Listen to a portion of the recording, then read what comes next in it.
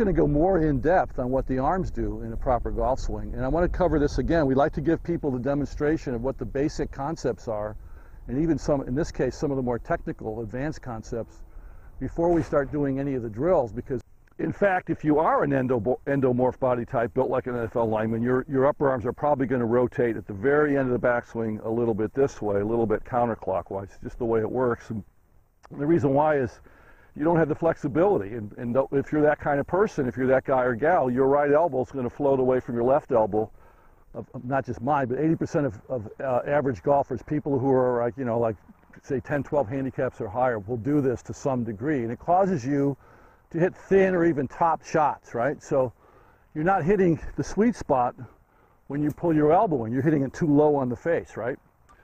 It's also a good drill if you pop up, if you have an issue with popping up out of your spine angle, not staying down. This is another drill that works really well for spine angle issues as well. And when you do this in an actual golf swing, it's only happening for a tiny fraction of a second, about a 15th, 20th of a second, which is why it's so hard to stop doing it if you've made it a dominant habit. But when you do it like this and you have your partner keep his hand there for maybe 10 seconds, and you've got 10 seconds of continuous activation of those bad muscles firing, that's how you weaken the impulse, right? 6, impact is 7.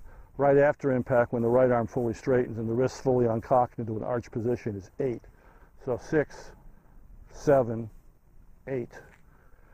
During that segment, and even from 8 to 9, something happens with your upper arms, which I think is, for me, it was the second biggest light bulb moment for me as a teacher.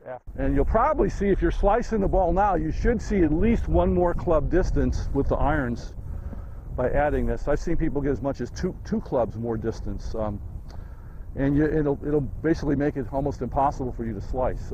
So in that ebook, element 5 is called consistent pressure, and it simply means whatever pressures you have, like for example, the overall amount of pressure should be between a 3 and a 4 on a long game shot. If you're a guy, on a 1 to 15 scale. If you're a woman, about a 1 to 10 scale.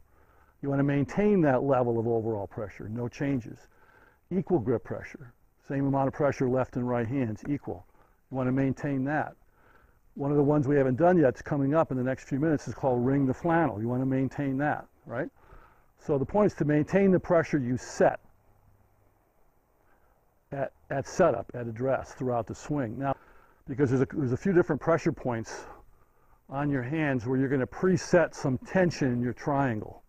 Stretch pressure and extension pressure means stretching your arms away from body center. So extension means a very slight movement of the upper arm bone in the shoulder socket that way, away from you, like so, very slight. And stretch pressure is using your tricep to take a slight bend in your elbow and take it away. So